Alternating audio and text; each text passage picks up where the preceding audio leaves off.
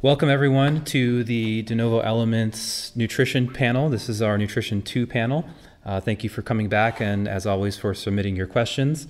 We have 9 questions this month. This has been Esgro and I am joined by Dr. Peter Fitschen and Mike Niejadlik, who will be soon to be Mike Niejadlik, our MSRD. So as usual, we don't really beat around the bush. We'll get right into the questions. The first question is, what is the best macro ratio for pre and post-workout meals? Should fats be minimal or not? Mike Niejadlik, will you start us off? Actually, you know what? Really quick. Sorry, guys. I kind of jerked you there.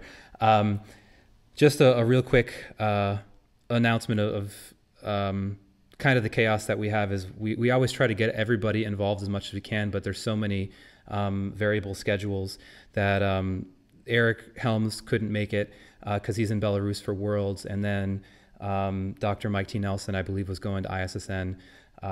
So it's just the three of us, and we will do our best to split ourselves into being 5 or 6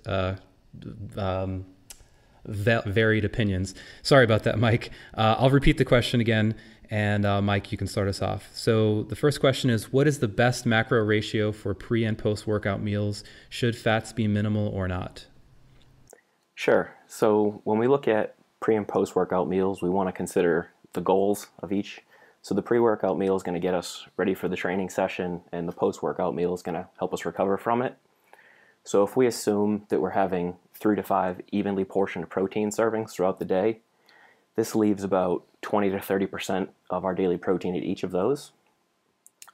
Since fat isn't going to be a primary fuel source during most intense training sessions, we can keep it lower at these meals. And fat's also going to slow digestion at these times when we want to get nutrients into our system. So I like to keep fat around 15 to 20% at each of those meals. And then the importance is going to be placed upon carbohydrates because they're going to be the primary fuel source during the training session, and then after the training session, there's increased glucose sensitivity. So those being the case, it would make sense to have the majority of our carbohydrates at these times. So I like about 25 to 30%. And then there are a couple particular considerations. And that's split 15-15, you said, right? So 15 pre and 15% post? No, sorry. 25 to 30% at each. So they're getting 60% of their fat pre and 60, or between pre and post workout, they're getting 60% of their fat for the day. I'm talking about carbohydrates right now. Oh, sorry. I'm lost. I will shut up. Continue, Mike. Okay, yeah, so I'll double back around just to make sure that's clear. Yep. So if we're assuming that we're having 3 to 5 evenly portioned protein servings throughout the day, that leaves us about 20 to 30% protein at each meal. Fat, about 15 to 20% at each, and then carbohydrates, about 25 to 30% at each. So total, this puts about 50 to 60% of our carbohydrates around the training session. And then some considerations as far as carbohydrates. If we have just one training session within a 24-hour period, the importance on replenishing glycogen, this can just be done throughout a normal eating pattern of a carbohydrate-rich diet. But if we have multiple training sessions within one day and the prior training session was pretty intense and glycogen depleting, we're going to have an increased importance on replenishing that glycogen. So if that's the case, I like about 1 gram per kilogram of carbohydrates as soon as the training session ends until the next training session. And then as far as pre-workout type of carbohydrates, if you're a type of individual who is subject to GI distress during a training session, it might be beneficial to keep the carbohydrates lower in fiber and more simple at that pre-workout meal. And then I'll just wrap it all up by saying that, these are all just guidelines and not necessarily hard rules. If a meal deviates, it's not that big of a deal. It's going to be more important to hit your overall calories and macros throughout the day consistently. Yep. So before we move on for Pete to give his input, I guess I'm just kind of fixated on the fat because that was the second part of the question. So you gave the percentage of carbohydrate, and I think you kind of touched on percentages for fat pre and post. And I think we'll probably all agree that they should be minimal at that time for the reasons you mentioned. But percentage-wise, what percent of their fat for the day should be distributed between pre and post workout from your perspective? I like about 15 to 20% at each, no more than 20. So 30 to 40% of their total fat for the day is going to be around the workout. Yes. Okay, got it. Yeah, that's what I was trying to like elucidate before, but that was my bad. Pete, give us your input on that one. All right. So, I mean, I think Mike did a pretty good job of addressing this, but I think a couple other things I would add. One is, I think you need to take into consideration what someone's total intake is also. Somebody in the off season, they're probably going to, if you have a guy with a fairly fast metabolism eating like 400 grams of carbs a day, you're probably going to be having carbs spread throughout the day, and you're going to have plenty for pre-workout, post-workout, all your other meals, things like that. But, someone who's, grinding in the depths of prep, I know my last prep, a vast majority of my carbs were coming in pre-workout, post-workout, and pre-bed so that I could sleep. Because I'm someone who sleeps better when I'm not hungry and have more in my stomach. And so, at that time, I would say, yeah, probably 60, 70% of my carbs were coming from, or carbs for the day were coming combination of pre and post workout, when my intake was really low. In the off season, I'll get up 500 plus grams of carbs a day. It's just another meal. I mean, it's, at that point, I don't, you know what I mean? I'm not really distributing anything more there. So I think a lot of it, comes to, what's your total intake? What do you have kind of to spare for the day? I mean, if you're scraping bottom and you only have so many carbs, you probably want to put more of them around your workout. But if they're really high, it's probably just another meal in terms of carb intake. Another thing I was going to add is, oftentimes I find with clients there are individual differences. And I know you mentioned, lower fiber foods for people who have more GI distress. And sometimes I've had clients who feel sluggish when they eat carbohydrates. And so for them, it's, what can you get away with pretty much without feeling like you're going to take a nap in the gym? So there's some individual differences there also that I try to take into account. I know for me personally, I tend to perform better having a lot of carbs before my workout, having food in my stomach. I haven't, especially if I'm squatting heavy or something where I need core stability, having a little bit more in there, a little bit of bloat can help me stay more upright. Especially it'll also keep people away from you at the squat rack. Yeah. Especially as I get lean, I mean, I start losing core stability, and the fact that my waist is like 28, 29 inches on stage is a great thing for a bodybuilder. But, as a power lifter or someone trying to move heavy weight, that makes staying upright in the hole a heck of a lot more difficult. That was another thing. And then the other thing I was going to say is you mentioned, 4 or 5 protein, feedings a day. And, one thing I was going to add is, I think the length of the workout probably would dictate, how soon after my workout I would be having something.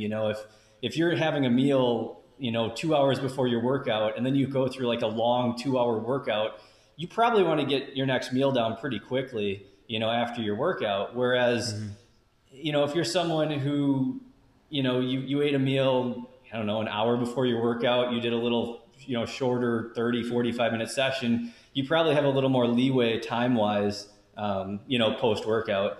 And then also, if you're training fasted, I would probably put a lot heavier emphasis on getting fast digesting carb and protein in post-workout. Because in the fasted state, protein degradation does spike a heck of a lot more than when you trade in the fed state. But those are about the only points I would add. I think Mike really summed it up pretty well. Yeah, so I'm going to just try to give kind of a brief synopsis of what I feel were the key things that both you guys brought up, and then I'll just pepper it with a little bit of personal anecdote as well. I think the biggest key thing, really two things I wrote as I was listening to you guys, was one is, I think this is an important question for anybody to ask themselves, or this is really the meat of that question, is what is the real tangible difference of, I guess, getting really caught up in this pre and post workout distribution and fat ratio. And I do think it comes down to like a kind of a cost benefit thing, meaning for the athlete, one of the biggest things that is usually done working with athletes is if they handle something as like a pre-workout ritual that maybe it doesn't adhere to these textbook definitions of like what fat distribution it should be and what carbohydrate, but they're so used to it and it actually behaviorally makes them perform better. It's probably not a good idea to throw something in just because in theory it's going to be better for them, because they're so dependent and used to that and they know they can tolerate it, which I think is a huge part. So what are really the key things that people need to really worry about within this question is, number one, as Mike brought up, their total intake, caloric intake throughout the day. So one little, I guess, side brief story from my perspective is, this is now a couple years ago when I last prepped for shows. I really, my main focal point was just sticking to my total daily numbers and not getting too caught up in, any kind of distribution things. Cause the bottom line is once I got really low, like around 5%, I was just hungry. So I remember I was driving home from somewhere and I had a box of Fiber One bars and I ate one, I ate two, I ate the whole box. Oh. And that was my pre-workout meal. It had to be because it took up like 60 or 70% of my carbohydrates for the day. And I would regularly kind of do that. I'd wake up and I'd eat like a 1,500 calorie or 2,000 calorie breakfast, which was like 60 or 70% of my calories for the day. And then the rest of the day, I would basically just have left for enough protein and, post-workout stuff. And it was pretty low in carbohydrates and fat. And it didn't impact me at all from reaching my goals of how lean I wanted to get. And I realize, most people who are listening probably have no idea about that, but I definitely got lean. And like I said, it didn't kind of mess anything up. So again, the key point of really what I'm trying to address in that is something that both Mike and Pete kind of hit on, which is your energy is really the most important thing. And once that's taken care of, then we can kind of trickle down to these other things. And then a big part is just the individualization of things, which I kind of, soapboxed a little bit and everybody did. So hopefully that gives people some additional context on, I just wanted to add somewhat of like, I guess the unknown area, because you guys really hammered the theoretical down really well. Before we move on, you guys have anything additional that you would like to highlight or mention? No, I'm good. No, I think we summed it up pretty well. Okay, excellent. So we will move on to question 2, which is, it seems after heavy training days, specifically squat days, my appetite after training is almost insatiable. What advice do you give for a female powerlifter who is full swing into meet prep? So Mike Niejadlik, we'll have you start with that one again as well. Sure. Yeah, so this kind of transitions really nicely. So we were talking about, individualizing, the meal distributions based on that individual and what they're going through at that specific time. So if you're just really insatiable at the end of a training session, you might just allocate more of your calories post-workout. Additionally, the inclusion of more voluminous foods that are higher in fiber. Maybe this is an instance where you do incorporate a little bit more fat because fat is satiating. But I think one thing to also consider is, if you were in meet prep and you're dieting, at some point, hunger is just kind of something that you do have to deal with. Controlled starvation, man. Like that's really what dieting for a show is. Yeah. I mean, I don't know if anyone else has any other tips they want to throw into that. We'll just go in the same order. So Pete, you can go next and then I'll just throw in whatever else I have. All right.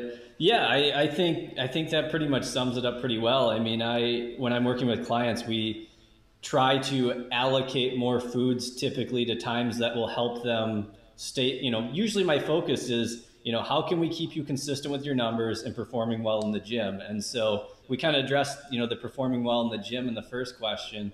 And so the consistency with your numbers, that could just be moving intake around throughout the day where people are more hungry. So in this case, moving a little bit more of your intake post-workout, since that's a time where you're more hungry. Some people have more hunger. It's common for a lot of people to have hunger at night. So, for those people, maybe saving a little bit more of their intake for at night may be beneficial. But, it ultimately comes down to, staying consistent with your numbers throughout the day. So, especially if you're prepping for a meet and dieting and trying to make a weight class, that's going to be key to keep you in a, energy deficit and progressing. Yeah. I mean, the only thing I really have to add there is I'm just going to throw in a couple things that I've done in the past, aside from my crazy Fiber One box journeys, which I wouldn't really recommend to anybody else unless you do train alone. Yeah, I hope you didn't squat that day. I'm pretty sure here's the irony as a side note is normally, and I mean, we could probably, I'm going to do my best to not have us tangent too hard here, but one of the craziest thing I noticed was when I was really, really low I never really got low in numbers, but when I was really low in body fat, the typical effect I'd get from fiber was significantly diminished. So if I'm, I guess, eukcaloric or eating normal daily eating patterns, a lot of fiber will obviously make me gassy. Whereas when I was really deep into prep, I ate that box of Fiber One and I was fine. Like the only thing that actually affected me was sugar alcohol. So I think it's an interesting thing. I mean, is it an efficiency thing? Like when you're actually that low, like you're maybe extracting a little bit more from soluble fiber. I don't know. There is some evidence of that. I've actually seen that part of the whole metabolic adaptation when dieting. One of the things is like gut bacteria in periods of low energy can extract more from your food you're eating. I am definitely N of one in that scenario for sure. Because I noticed that I haven't really dieted in a long time, but whenever I do, I tend to extract the energy from fiber more efficiently without getting the GI distress. I also wonder if your gut microbiota changed at that time. That's I think what Pete was kind of alluding to. Yeah. And I'm sure, I know there has been, last time I went to experimental biology, that was a huge topic. Like everybody was kind of talking about microbiota, and it does significantly, just like you'd expect if you had a petri dish with different compositions of nutrient agar, you would grow different strains of bacteria better. The same thing happens in your stomach. And that's basically what they were displaying is, the difference between different types of fats, saturated or unsaturated, different types of like sugars and stuff. So everything affects everything, basically, I guess is what we're getting at. And for sure. Yeah, we had an entire seminar series, one of my last semesters in grad school, on the gut microbiome. And all I can say from that seminar series is it's complicated as hell, and there are way more questions than there are answers. And so all these people who are selling this or that for your gut microbiome, they don't know. Like there are so many questions. In general, eating fiber is a good thing, but I mean, aside from that, like I don't know that you can conclude much else. There's just too many questions. They still don't know. Obese people have a different gut microbiota than lean people, but they don't know if that's genetically caused, that makes them predispositioned to being obese, or if that being obese and what they're actually intaking in the diet makes that gut microbiota change. Physiology is humbling. So I think something that's important for anybody who's listening or who listens to any of these to really take away as well is you can have a panel of so-called experts in really even in academia or anything, but the reality is we're still all trying to figure this stuff out too, and connect the dots best we can. And yeah, I mean, especially when you go and dive deeply into one specific aspect of physiology, just like the microbiome. So it's important to keep that in mind too, is you always got to keep an open mind, because we might find something out in like a month that I guess completely flips everything we thought. Anyway, back to the two things the things I wanted to drop in on the question. One of them was really what Mike mentioned, which was voluminous foods. So I used to actually have sugar-free Jell-O a lot. That helped a lot when I'd have lower carbohydrates, because they're super low in calories. Actually, gelatin is protein. So I'd pretty much just get mostly protein from it, because they don't have any sugar or fat.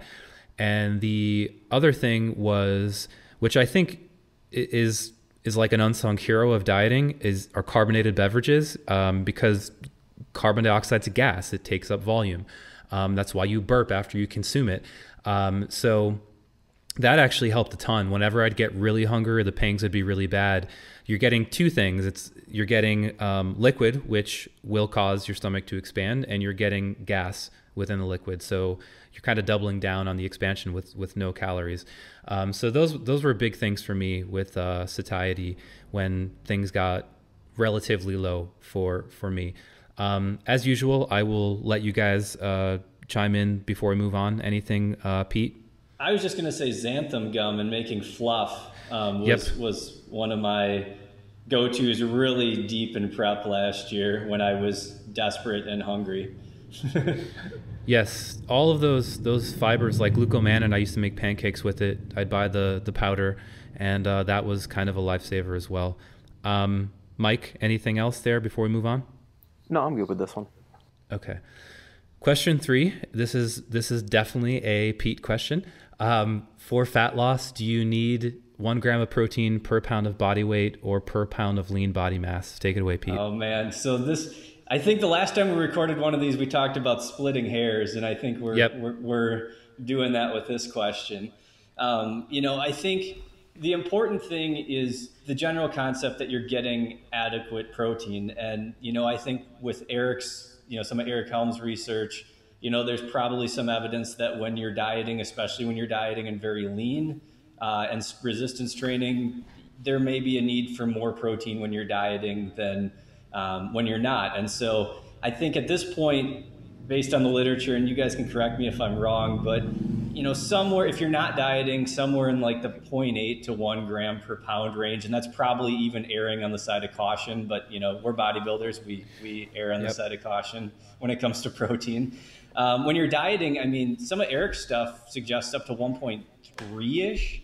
There could be a benefit in a deficit when you're really lean.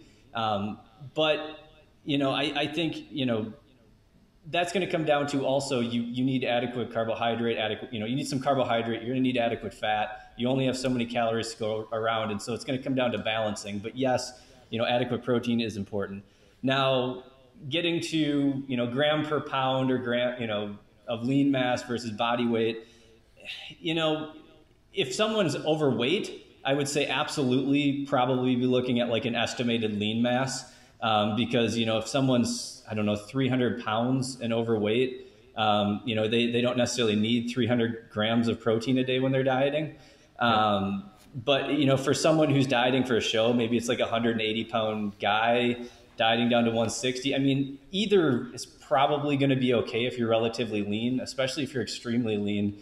I don't know. I think this one's just splitting hairs. I mean, especially if you're, for someone who's leaner, I would say for someone who's obese, I would definitely go gram, per lean body mass. Because otherwise you're going to spend a lot of your caloric intake on protein that probably isn't necessary. Yep. Mike, what you got for us? No, I think Pete summed it up pretty well. I don't have anything to add on that one. So the only additional thing that I'll kind of pitch in there is something, Mike, since you're preparing for the RD exam, I'm sure you've heard this before because it came up quite a bit in clinical nutrition talks, which is there are no nutrition emergencies. And the funny part there is we're talking clinical nutrition where we're talking like life support, life saving, like total peripheral nutrition, which is people don't take anything by mouth, they're getting fed through a vein literally for their life. There's no nutritional emergencies there, but for a fitness person, everything's a nutrition emergency. So I find that kind of comical. So I just wanted to give some relativity to that question, because the reality is, when we talk about things like Pete was talking about, is, you know, the data and showing some type of difference, we're talking statistical, and I think it is a pretty large difference between tangible difference. So if we're talking going, and we kind of revolve around this idea of adequacy versus deficiency quite a bit in this, and the reason is that it is actually tremendously important when we're talking about really training or nutritional intervention or things. So if you did something that I don't think any person who's even read one muscle magazine would do, which is go down to like half a gram of protein per pound of body weight or something, would you see a difference between that and a gram? For sure. But if you're still training, that's going to be driving a lot of this stuff. Like, it's not protein, like eating protein foods alone and no training that's really doing a heck of a lot for you muscle mass wise, unless you were eating a deficient protein diet before. And I know Pete and probably Mike as well, a lot of the stuff that I remember from a lot of the research I was reading with protein metabolism was when they were feeding it for elderly people who were actually under consuming protein, they were seeing a pretty significant difference in lean body mass. But again, they were under consuming, and they also are different. They have a different response. They're not as sensitive to the amino acids. So I think it's just very important also to keep some context for this question, which is, if you're around 1 gram per pound, you're probably fine. Like Pete said, if it's driving you kind of nuts about like hitting this perfect magical amount, you're honestly wasting mental time and effort, because highly unlikely you're going to see much of a tangible difference. Even if we were talking about, like, statistically, we saw an individual who maybe had a 5% difference in muscle protein synthesis or something in a study. I think most people, I'm going to speak, this is my personal opinion, most males will probably be focusing on like upper body mass. Like, they're never going to look at like their quad and say, man, I'm losing muscle in my quad.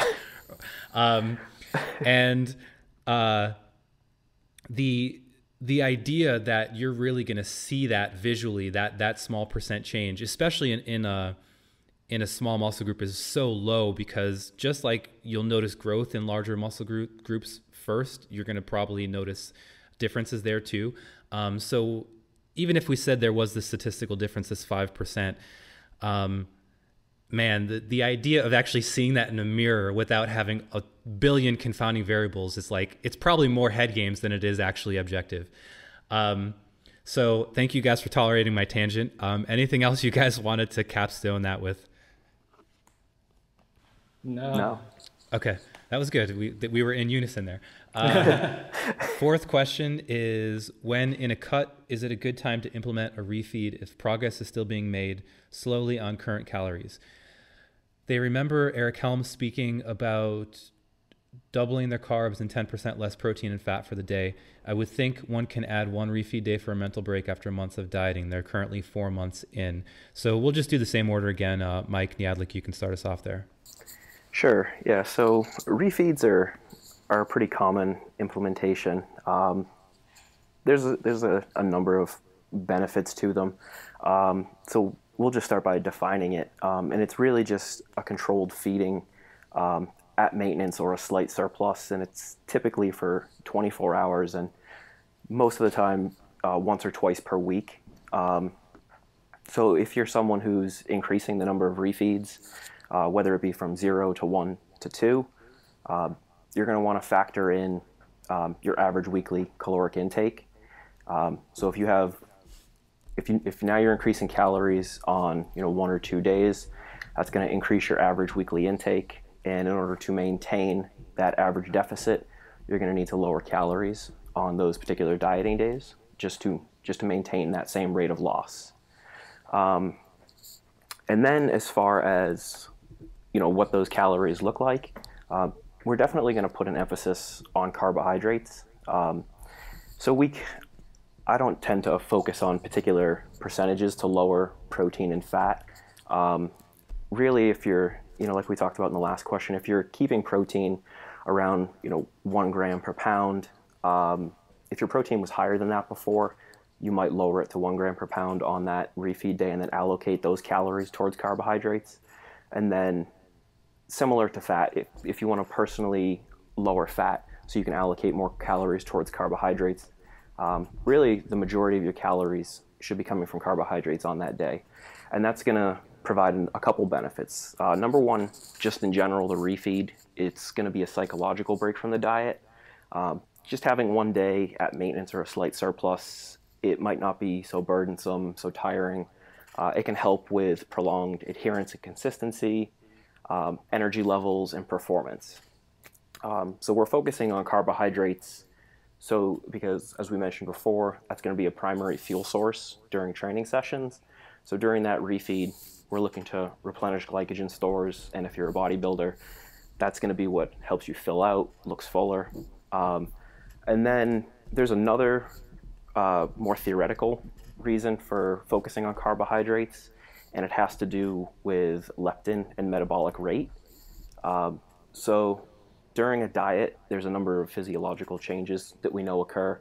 Obviously, we get leaner, our energy levels get lower, our hunger goes up, our metabolic rate will start to slow. And then there's also going to be a number of hormonal changes. And one of those hormones is leptin. So leptin decreases during a diet. So leptin is a satiety hormone secreted by fat cells. And as we diet and we deplete fat cells, leptin concentrations decrease.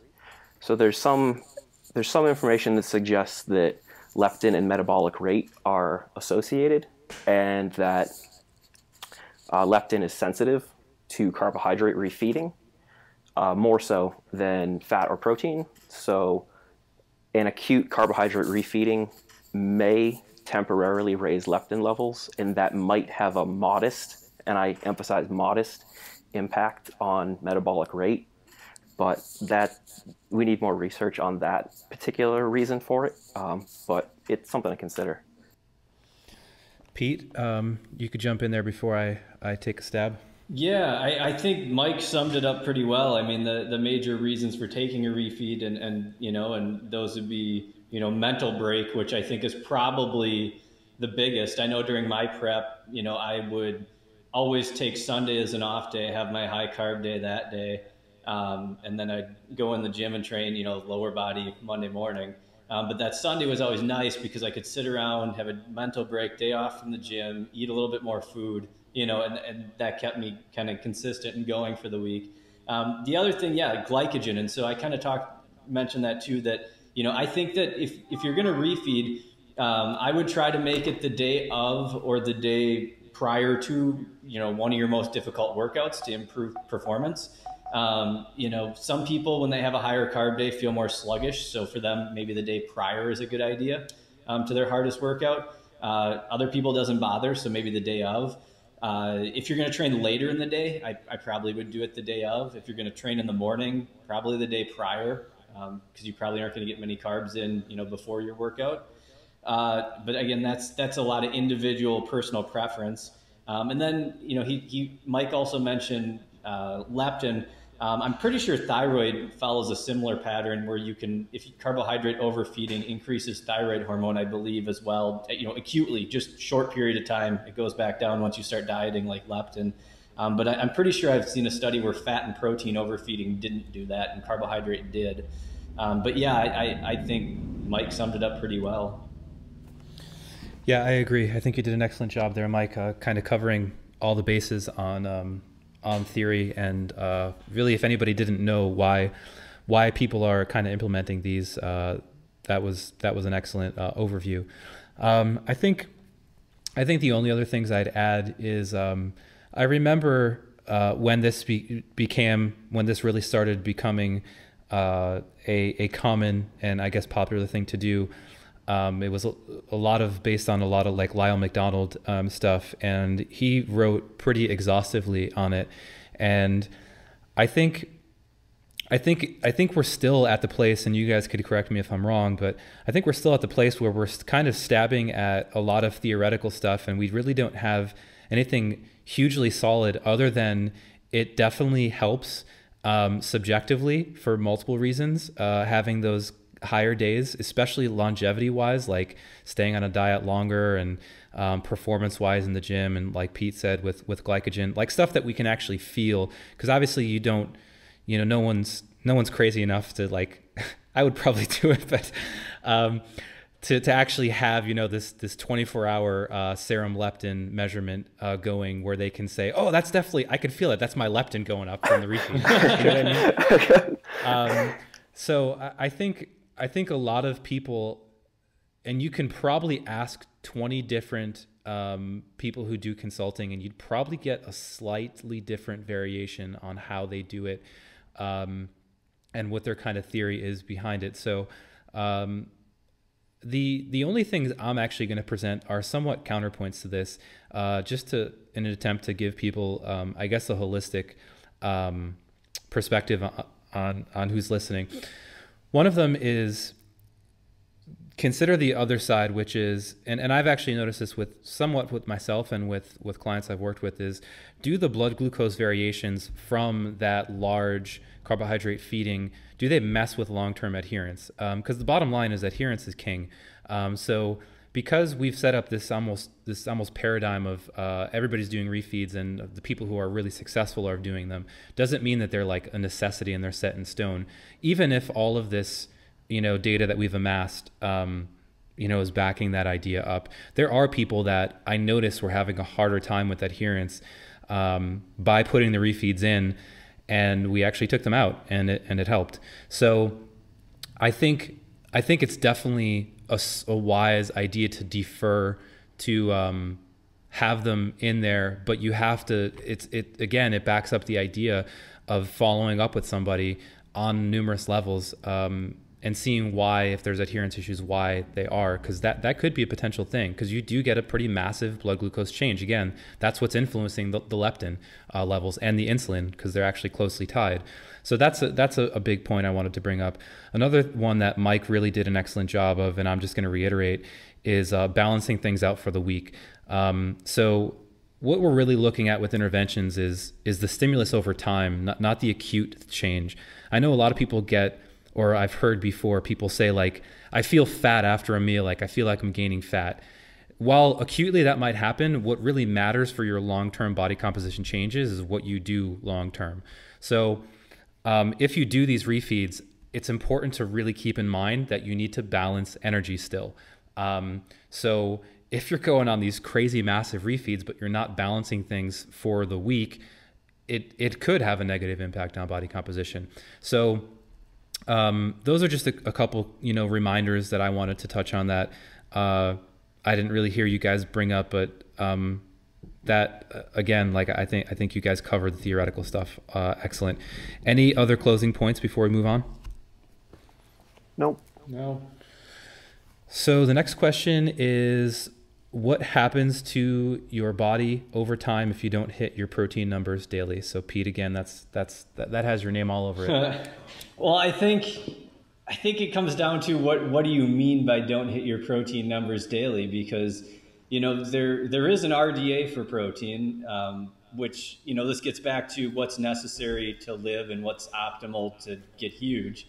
Yep. But there is an RDA, and if you are eating below the RDA and you're eating insufficient protein, you can have a number of health consequences. You can have protein energy malnutrition.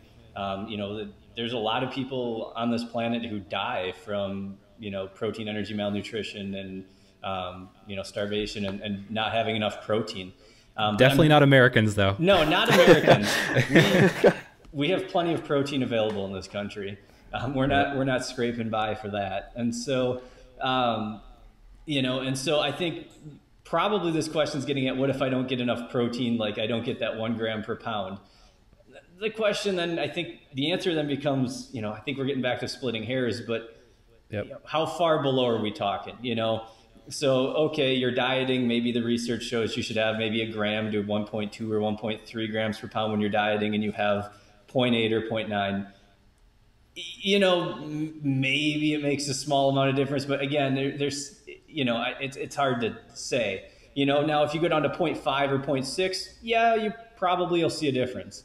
You know, but again, we're in the U.S. where people who lift weights, I don't see that you know is being an issue, and so, you know, I think the biggest thing is, you know, like we talked about in the previous protein question, you know, if you're getting in the ballpark of a gram per pound and maybe a little bit more if you're dieting, you know, you're probably okay. It you know, if you're drastically below that, yeah, you're going to see differences.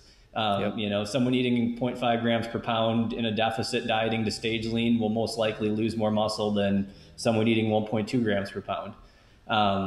You know, that's absolutely true, but you know, I guess it depends on how far below are we talking. You know, it would be my question, and ultimately, I think if you get in the ballpark, you'll probably be okay as long as it's not something drastically low. Yeah, I think that's really the huge part of it is like, after really a decade of being involved in this and really obsessing over stuff like that for a long period of time, I've kind of, and really relatively not now, I've kind of come to notice that if you really want to see these dramatic differences of like what happens if you don't do this or you don't do that, you have to basically go against every rule that you've ever learned, or even pretty much like every bro science recommendation to kind of mess things up. I think there's definitely, there's gradients. So if someone's having you on like 400, 500 grams of protein as a 180 pounder, that's clearly excessive. But you obviously still, you won't be getting the negative benefits of not having enough protein there. But I think to really see a major difference, really, Pete, what you kind of hammered home there was you'd probably have to go for this, what did I say, 180 pounder? You'd probably have to go like to some obscenely low level that if you're in fitness, you're probably not going to go to, like 60, 70, less than 100 grams. I don't know. I'm sure it's been studied. And I'm sure someone could dig up some data on talking about, you know, the quantifiable change in lean body mass. But again, I guess addressing the question, what happens to your body? You'd probably have to undo everything that you're currently doing to really see those negative effects. Or if you have a coach, kind of just go against them or something, you know what I mean? Mike, anything to add on there? Yeah, I would also just add, you know, like how often is this happening in regards to like the magnitude of it? You know, if you know, if you're, you know, 20, 30 grams under your protein for like one day, it's not going to be a big deal. But, you know, to really echo, you know, like the deficiency versus adequacy, you know, if you're chronically deficient over time, that's where we're really going to start to see some problems. And, you know, I dealt with a number of, you know, malnourished individuals when I was working in a hospital. And, you know, these individuals, you know, they're malnourished, they're wasting away from, you know, from various things, but in part, you know, inadequate protein over long periods of time. So actually, thank you for bringing that up, because one of the parts I feel like I missed in my monologue there was address or noticing the importance or the idea that this idea of having protein just for muscle mass and performance it obviously doesn't just have that function physiologically in the body. So the only thing that you will see is not like, ooh, I'm getting smaller. You're most likely going to notice other things if you are getting that low. And one of them, like Pete kind of mentioned, and Mike did too, is you will actually notice a difference in fluid distribution. But we're talking like deficient protein. The other thing too is you will see performance start to drop off if it's not. So if you are tracking your numbers and you see you've been low, you will see other things that are happening that you can likely attribute it to, other than like, I feel smaller looking in the mirror. That's most likely not a justified reason to freak out. But you guys cool with moving on? Yeah. Yeah. I just have one more thing actually. So. Yep. You know, when you talked about the extremely high protein, I think too with that, it comes back to where are your you know, if you're going to go a little higher on protein, you know, so say some guy goes up to 1.5 grams per pound, you know, or something like that, you know, I think a question becomes then, where are your calories? You know, if you are grinding, you know, you're 2,000 calories or below, you're a guy, you're grinding, you know, getting stage lean, and you're up, you know, eating 1.5, 2 grams per pound, that's going to take away from carbohydrate and fat you can have. And, you know, inadequate carbohydrate, inadequate fat, you may see detriments, you know. Someone who's eating 4,000 calories a day, you know, if you're up around 1.5 or 2 grams per pound of protein, but you're putting out 4,000 calories, 5,000 calories a day, you probably have plenty of carbohydrate and fat to go around. So it's not the end of the world. And, you know, in reality, the bro in me, when intake starts getting really high like that, I typically do raise protein intake up a little bit so that the individual's taking down some complete sources of protein rather than getting it all as, you know, incomplete sources from fat and carbohydrates, you know, being so high. But that's probably the bro in me. But, you know, I think that's just something important to note too, is if you're going to go higher on protein, you know, where are your calories would be a question I would ask. Yeah, that's a great point. There is such a thing as excessive amounts that aren't going to help performance. Yeah, I think that's a perfect point to move on. Question 6. Can you supplement creatine throughout a bulk and a cut? Can creatine help you get leaner and harder? So since I've spent a lot of my life on creatine, I'll kind of start there. The first simple answer is absolutely. There's really no reason. The data on creatine basically shows that you don't have an issue with down regulation to a point where you need to cycle it, like if it was an anabolic drug where you have negative feedback. If you did, it's important for whatever reason you wanted to cycle it. If you did, you actually have to stay off it long enough so it clears, so about 28 days, not like this 1 week, 2 week thing. And can it help you get leaner and harder? That's a difficult question just because, and I don't know how much this still exists out there, but there was before a lot of controversy over creatine and fluid balance. And so one of the benefits of creatine is that it's an osmolyte, which means it pulls fluid into the cell with it, or just simply it draws fluid just like sodium does. And that's actually why creatine is beneficial beyond just muscle performance. It actually helps with hydration. But the interesting part is you don't get all of it intracellularly. You do get some extracellular fluid shift as well.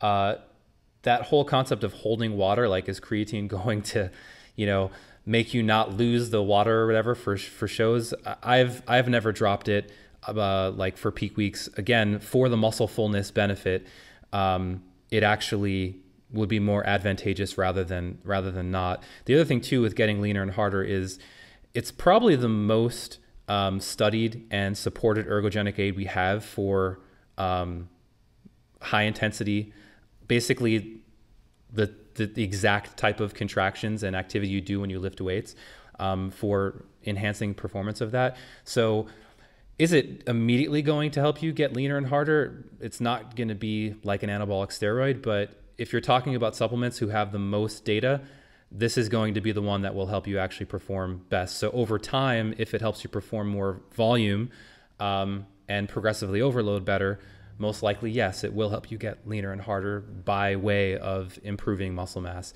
But the idea of like this one direct pathway of creatine acting like, I don't know, like some muscle hardening agent like DHT or something, definitely not going to have that type of profound effect. Ironically, as a kind of side note, I remember there was a study on creatine and DHT levels, and actually they found that it did slightly increase DHT levels, and there was some concern over creatine in your hairline and stuff like that. But I'm not sure how valid that concern is. I remember it was kind of talked down quite a bit because again, I'm pretty sure it didn't take anybody to the upper end of physiological range or outside of it. Anyway, open for you guys as well. Mike Niejadlik started, or you can start first. Yeah, no, I agree with all of that. Did you recently synthesize creatine? Yeah. I'm actually. This will be a spoiler for anybody who's listening to this. So the plan is to actually go through and record the route of how most creatine is made, and then I'm actually going to make creatine HCl too, because I feel like there's still like some wonder over that new form, because it's the only one that's really people are using other than monohydrate, and because you make a salt, it is higher water solubility. So the plan is to actually go through the route of both of those based on the patents that like Degussa or Creapure, those companies use. Sorry, that was a hijack, Mike. Go ahead. Oh yeah, no, I asked the question, but yeah, no, I don't have anything in particular to add to this one. Pete? Yeah, the only thing I would say is, I think you talked about not taking creatine away before a show, and yeah, I never have clients take it out either. It's not going to make you retain water during peak week or anything like that. If anything, it's going to help because it helps pull water into muscle. It helps you look more full, and it goes back to, most competitors at a show who say that they're holding water and they're natural, the overwhelming majority are just not lean enough. Like it's not water. You're just not lean enough. God damn it, Pete. It was the creatine. The creatine got me in the last week. That's why I placed 10th. Yeah. And so, creatine's not going to make you hold crazy amounts of water. If you're really lean, you're just going to look hard all the time for the most part. You'd be flat a lot of the time, probably if you're natural, but you're going to look relatively hard all the time. So Pete, really quick, I'm going to jump in there. Just hold your thought. I just want to branch off a little bit on what you said there is if you've been using this compound for the 20 weeks of your prep, you will have a very clear idea of how it impacts you, both visually and physiologically. So magically in that last week, if you're holding the same dose for the past 20 weeks, you have a well-controlled situation there. So it's not going to shift your fluid balance in that last week magically. So there is no logical reason to remove it, especially on those grounds if you've had it in for a long time. Continue. Sorry about that. No, that was pretty much all I had is just, I agree with you. So you guys cool to move on to question 7? Sure. Yeah, sure. That is, assuming calories and macros are controlled, are there any foods or micros that are inherently unhealthy? And they listed a couple examples like certain fats, oils, nitrates or nitrites, processed foods, etc. Mike Niejadlik. Sure. So I think just the general statement, kind of disclaimer, is that it really comes down to the dosages, overall habits, lifestyle behaviors. Is the individual generally healthy, or do they have other conditions that might, affect how their body handles certain nutrients? But really, the dosage and their overall habits. In particular, I can think of a couple that really just have like no merit or redeeming quality. And the first one would be trans fat. Yep. So not only does trans fat increase LDL, but it also decreases HDL. And want to just briefly define what those are and why people should care in case they don't know? Absolutely, yeah. So LDL is quote unquote the bad cholesterol, and HDL is quote unquote your good cholesterol. And increases in LDL and decreases in HDL they're both going in unfavorable directions. So again, really no redeeming quality towards trans fat for your body. And then if someone regularly consumes, smoked or charred meats, fish, and poultry, there are some carcinogenic compounds called heterocyclic amines and polycyclic aromatic hydrocarbons. So when you heat those foods to a high temperature, these carcinogens form, and they kind of come along for the ride if you regularly eat those foods. So while they're not necessarily a particular nutrient that we're seeking out or that's purposely added to the food, being a carcinogen, there's no benefit to that. Pete? Yeah, I was going to say, that's kind of my thoughts too is, first thing that came to my mind was, if we're talking about individual nutrient that I don't see a whole lot of benefit at all from consuming it, is probably trans fat was the first thing I thought of. But charred foods, yeah, that smoked foods, that would actually be a good one too. But the biggest thing I was thinking too is, yeah, it depends upon the dosage. The dosage is what makes things toxic, and so there's in the literature, there's evidence of, I think Inuit people or explorers that went up into the Arctic, who ate polar bear livers, which were so high in vitamin A that they died. And sorry, that's not funny, but it's just kind of crazy. It's like, man, yeah, you get every extreme on Earth. Yeah, and so because they were eating every part of the animal. I mean, they ate what they could capture, and so vitamin A, we need that. Eat your tomatoes and carrots and things like that to get vitamin A. And but God damn it, Pete, it's natural. Yeah, it can't be too bad. much of that, you die. There's also people who have died from water consumption. There's people who have gone to like raves and come out of there really, really thirsty and down too much water and died. And so we need water obviously every day too. And so the toxicity's in the dosage. And some things the toxicity is lower than others, and there's usually for most things most of the nutrients, a lot of the fat soluble nutrients and some of the minerals. Once you get above a certain point, there can be problems, but there's still things we need for optimal health. And so, yeah, the toxicities in the dosage would be my biggest thing.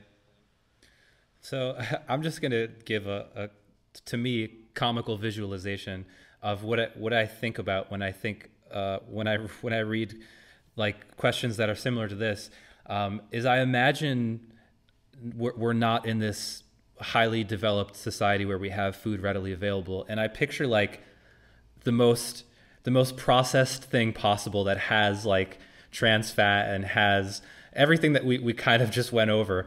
Like, let's just say like a Snickers bar, and someone's literally, it's like a caveman on a rock and they're starving and they refuse to eat the Snickers bar because, you know what I mean?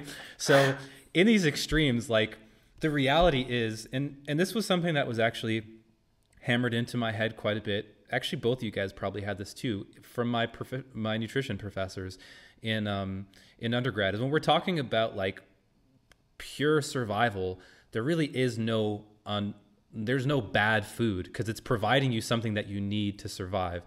I think a huge part, like Pete said, is the death is in the dosage. So if you're constantly A, over-consuming energy, B, over-consuming these things that actually have no beneficial physiological role, then you're going to then it's something you should be concerned about.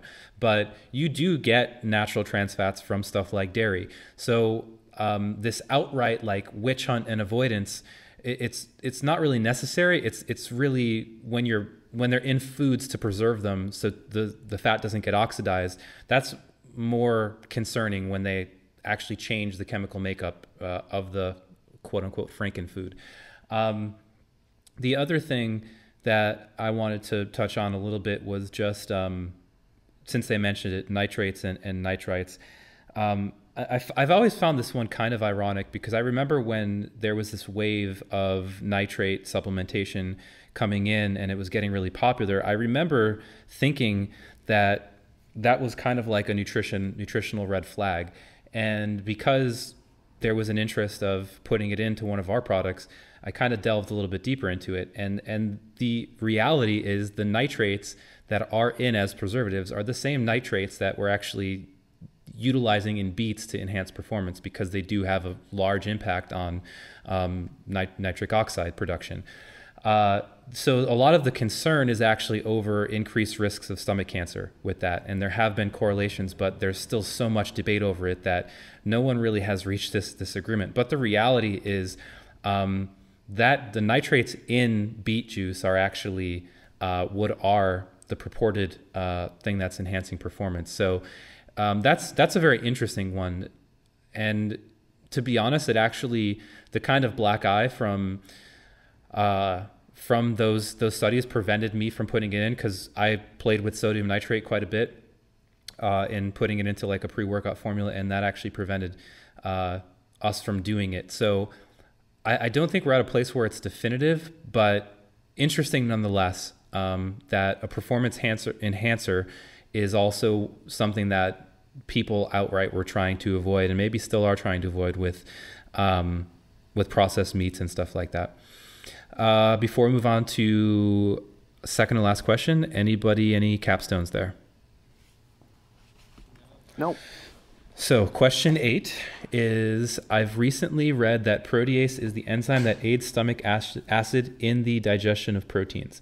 The body naturally produces this enzyme, but could what the body naturally produces not be sufficient for athletes? Assuming that lifters require more protein than the average person, would they require an additional boost in this enzyme to completely digest the increased protein intake? Pete? So for a healthy person, I don't know if I've seen any evidence that it's really necessary. You know, protein is, from what I've seen, protein is digested and absorbed really pretty efficiently, even at incredibly high dosages. I know people, you know, have always said, oh, you can only absorb however much at a meal. No, you can digest and absorb a lot at a meal if you're a healthy individual. You know, and I mean, it makes sense. If you look at, you know, evolutionarily, I mean, we need amino acids, so we need to be efficient at utilizing them to stay alive when we have them available. Again, picture that guy who's like, literally all he has is like, I don't know, like a goat in front of him, and he's like, damn it, no, I have to die. Like, I don't have enough protease, I'm not going to make it. Yeah, he's not going to stop at like 30 grams of protein or something, you know, he's going to eat. I've maximized MPS, nope, that's it. Yeah, and so, you know, for someone healthy, no, but, you know, for a clinical population, they do use digestive enzymes, and you guys have more, you know, have a good, probably more of a clinical background than I do. But, you know, for proteases, you know, they do give digestive enzymes to people with pancreatitis, I believe, and some of the other, I believe some of like cystic fibrosis or I think, or Yep. You guys can probably speak to that more than I can. But there are clinical conditions where people are deficient in digestive enzymes where they will provide digestive enzymes for medical reason. But I don't think that, you know, for someone who's healthy, I probably wouldn't worry about it. Mike, go ahead before I jump in there. Sure. Yeah. Everything that Pete said, I'm right on board with. Just for this individual's own clarification, I would just say that, you know, just so they understand, proteases, they're a class of enzymes that help digest proteins.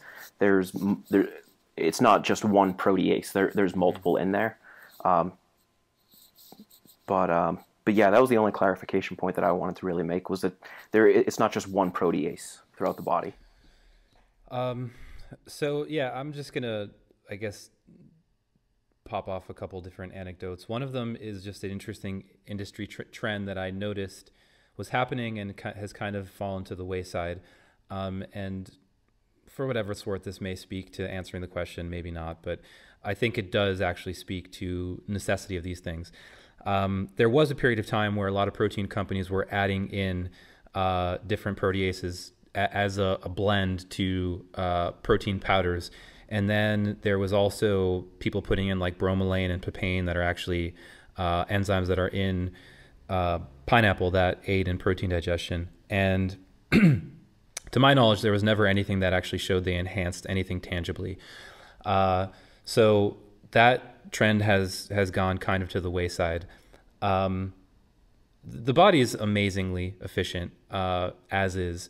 So things like this, as Pete said, about like clinical scenarios where we actually see what's happening when you don't have enough, you would notice a lot of other things rather than the fear of not having enough. Like there are real scenarios where people have like GI distress and issues or some type of malnutrition where we know they're actually they're not extracting enough from the foods that they're eating. So I think one advantage that the clinical aspect gives us for pulling into the fitness and bodybuilding populations is we actually can see what real tangible deficiencies are and how they manifest. And like again, you would most likely notice, and I'm not talking about like protein farts or anything from eating a huge bolus dose of protein. Like you would know, things would be happening where you'd like drops in performance or like extreme discomfort that aren't like lactose intolerance from having these foods.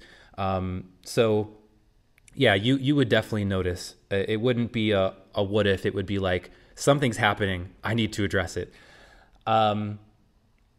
You guys cool with moving on to the last question? Yeah. Yeah.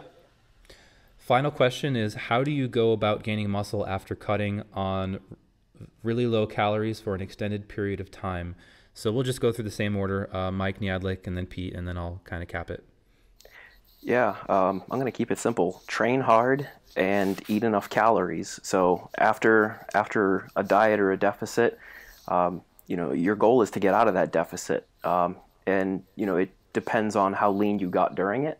If you were a bodybuilder and got stage lean, that's not a healthy weight or body composition to stay at. So you're going to have an increased emphasis on, putting on a reasonable amount of body fat post show, and then getting calories up there higher. If you're like a power lifter who just dropped a few pounds for a meet, chances are hopefully you didn't have to get your calories too low. But really train hard and eat enough. Pete? Yeah, I think my first thought was too is how lean are we talking at the end of this cut? Someone who's stage lean is going to be in a place where that's not sustainable. Hormone levels are low, metabolic rates lower, strength probably is down. You feel like crap. There's plenty of case studies, including the one on myself, that shows detriment. It's just not a place to stay long term. And so for someone like that, you're going to want to increase food quicker and get yourself probably into a surplus so that you're gaining weight and gaining some fat back quickly. And if you look at some of the data, Eric Trexler's study that just came out, most of the weight that was gained in the first 3 months after a contest was body fat. Like 90% is based nearly all body fat. And that's not it makes sense. You're in such a bad place hormonally, and you're so primed for fat gain when you're that lean. Mm-hmm. And also you need that fat. You need to gain some body fat, and so it's not necessarily a bad thing that you're gaining fat. I would just control it so that it doesn't become excessive. And for someone on the other hand who's dieting down to a sustainable level of lean, bump yourself back up toward around maintenance and probably add calories back slower. And if find a place where you're maintaining, or maybe if you're going into a lean gain phase, maybe slowly gaining. It doesn't need to be this massive surplus where you're adding a ton of fat, body fat. It can just be something more gradual if you're in a sustainable place. So I think a lot of it comes down to, how lean did you get? But in general, increase food, lift heavy stuff, recover. Yeah, I don't really have anything really profound to add to that. I would just speak to the subjective, which is I think if you've noticed that you've been on a diet for this period of time and it's pretty significantly impacted your life, I think the behavioral and psychological things would be the ones to ensure you get stable again. So like Pete kind of said, getting back to a place where you can kind of live a fairly normal life, but not doing extremes and not treating it as an emergency. So if you're binging and you're doing it repeatedly, that's not a logical return to gaining muscle and improving anything. But I think, and also on the flip side, staying super low for the fear of gaining body fat is not an advantage either. So I think it's, again, if you notice that there's no clear signs of major issues other than feeling super hungry, take your time. Like, don't make it an emergency if it's not. So try to get those things back in order, but don't rush. Don't try to reinvent the wheel or anything like that. These things, I think we tend to treat them a lot more like as this like black and white thing, whereas there's just like this massive gradient where people diet, and then as soon as they finish the show or something, it's like, all right, tomorrow I'm going to kickstart into gaining muscle mass. And the reality is, like, if you want to try to flip that switch like that, you also enter in a lot more risk of increasing body fat beyond a point which is actually beneficial. Anybody have anything in closing? Yeah, I actually just have one thing I thought of. You know, there are a few studies that of people going through prep, and they've put on some lean mass during that prep. So, you know, it extends to your point that there's not this, you know, drastic line in the sand shift where you're all of a sudden gaining and not gaining. And training's a big part of that. Yeah. Pete, anything else before we sign off? Yeah, I mean, I would agree. I mean, I think in the early stages of prep, you can probably put some muscle on. I don't know that deep in prep, I don't know that anyone's putting muscle on who's natural and, you know what I mean, really lean. I think most of us see a drop in performance as much as we try to prevent it. We still see it when we're that lean. I definitely do. And, you know, but yeah, I mean, I think the goal should still be trying to progress in the gym, lift heavy weights, and hold on to as much muscle as you can, even when you are extremely lean. Yeah, I'm at my shut up point. I have nothing else to add. Thank you guys again. Thank you, Pete and Mike, for coming on again and giving awesome answers as usual. And thank you guys for your submissions. And we will see you back in roughly a month for the Physiology 2 panel.